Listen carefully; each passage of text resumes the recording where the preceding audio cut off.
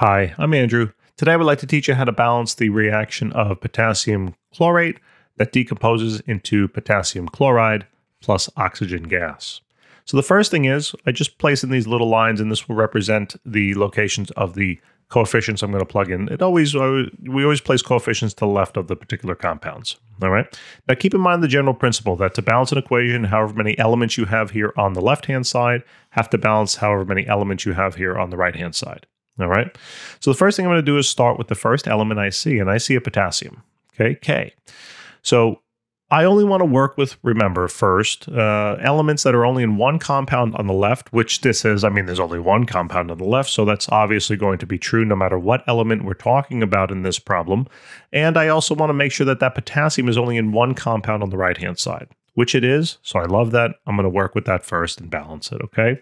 So this is where the subscripts come into play. So you got one potassium on the left, and you also have one potassium on the right. So that's balanced. Good. Move on. Next, you're going to look at chlorine, okay? Chlorine's only in this compound on the left, and chlorine's only in this compound on the right, so that's wonderful. Let's balance it, okay? So how many chlorines are there on the left? There's one. How many chlorines are there on the right? Well, there's also one. Oh, my goodness. Hopefully the whole problem works out this way. So that's balanced, right?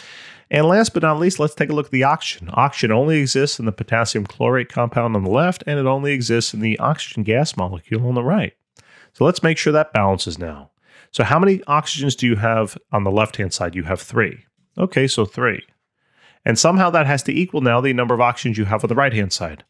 2. You got a 2. Okay? Now, obviously, this is not a true mathematical statement. 3 does not equal 2. But our job is to balance this. Okay? Now, what you can do here is you can think of it this way. I know some of you don't like math. I don't blame you. I didn't really like it either when I was younger, but it's a very, very powerful tool that can make your life a lot easier in many, many different dimensions, not only in school, but outside of school. So let's think about this for a second. I want to place a variable now, okay?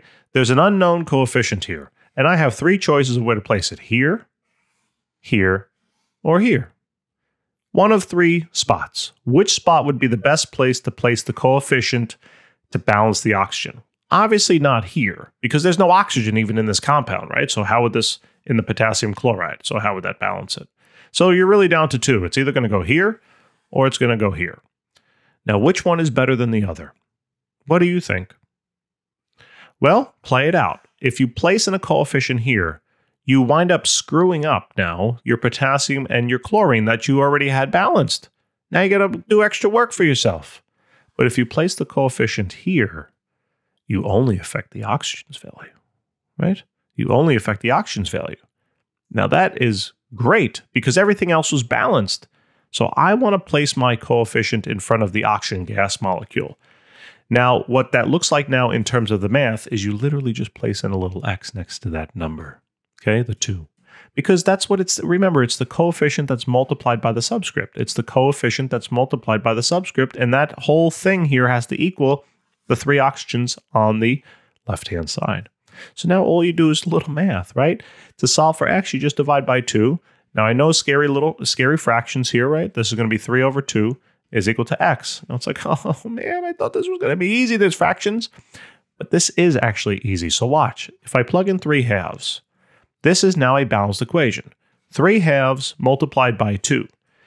If you took 1.5 and multiplied it by 2, right? You doubled 1.5. How much would there be? There'd be a total of 3, right? And that balances the 3. So that's balanced now. But one little issue, okay? Now, this is technically a balanced equation. However, you cannot have 3 halves of an oxygen molecule. Either you have 1, or you have 2, or you have 3. That's known as having a discrete quantity, okay? You have to have a certain, or it's like a stepwise function if you were to think about math. You have to have a particular amount of oxygen gas. You can't have a half of an oxygen gas molecule, okay? So therefore, this fraction is kind of improper. Although the equation is totally balanced, it's improper. So what we need to do now is we have to get rid of this fraction, but make sure we keep the ratios of 1 to 1 to 3 halves. Now, I know that sounds complicated, but watch how easy this is in principle. All you have to do now is you're going to multiply this whole reaction, every single coefficient in the reaction, by whatever the denominator is of your fraction. It's so easy, it will tell you what to do. That's why the fraction's nice. Whatever this denominator is, boom. You multiply the whole equation by every single coefficient here. Okay, you multiply everything by 2. So I'm going to plug in a little 2x here, a little, not 2x, but 2 times. Maybe I should write a little dot. 2 times 1, 2 times 1, and then 2 times, oh, what happened to the dot there? 2 times the 3/2, okay? So obviously now 2 times 1 is what? It's simply going to be 2. So you plug in a 2, okay? I'm going to get rid of this bracket now. 2 times 1 is what? Obviously it's a 2. And now 2 times 3/2, remember we did that already, but if you wanted to see it out, remember 2 times 3 is going to be 6. You multiply the numerators. 2 times 1, you multiply the denominators is 2. And 6 over 2, right? You divide 2 into 6, and that's simply 3 over 1, which is the same thing as 3. See? So that's a total of 3 now. So now we have everything proper. Okay? Everything is proper. We don't have fractions of molecules, which we cannot possibly have. It's impossible to have a fraction of a molecule. If you have a fraction of a molecule, it ain't the molecule you're talking about, right? What's half a person? Is it a person anymore? I don't know what it is, but it's not a person, right? So what we have, I don't know why that came up. Actually, kind of gruesome thoughts came up into my head when I thought of a half a person. Anyway, yeah, interesting. So, well, maybe not so much. Anyway, back to business. So let's just make sure that everything is balanced here, okay? So how many potassium do you have now on the left-hand side? Well, remember you have 1 potassium in the potassium chlorate molecule, but you have 2 potassium chlorates. So therefore, you'd have a total of 2 potassiums, right? You can also just simply think about this. Just take the coefficient, multiply it by the subscript. So you got 2 potassiums, okay? How many potassiums you have here now? Oh, look, same thing. 2 times 1 is 2. Great, so that's balanced. How many chlorines now? Well, 2 times the subscript of 1 gives you a total of 2 chlorines, right? 2 times the subscript of 1 for that chlorine gives you 2 chlorines. Oh my goodness, look at how nice this is. How about oxygen? 2 times 3 for a total of 6 oxygen, and then 3 times 2 for a total of 6 oxygen, and we're done.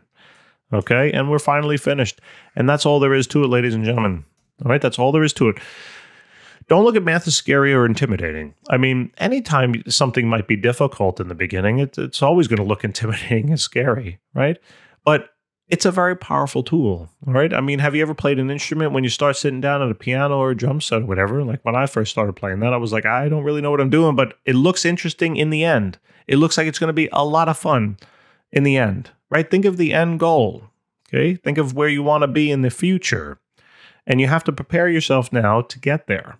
So same thing with math. It might be intimidating now, but get familiar with it. Enjoy it, all right? And I promise it will make your life easier later on.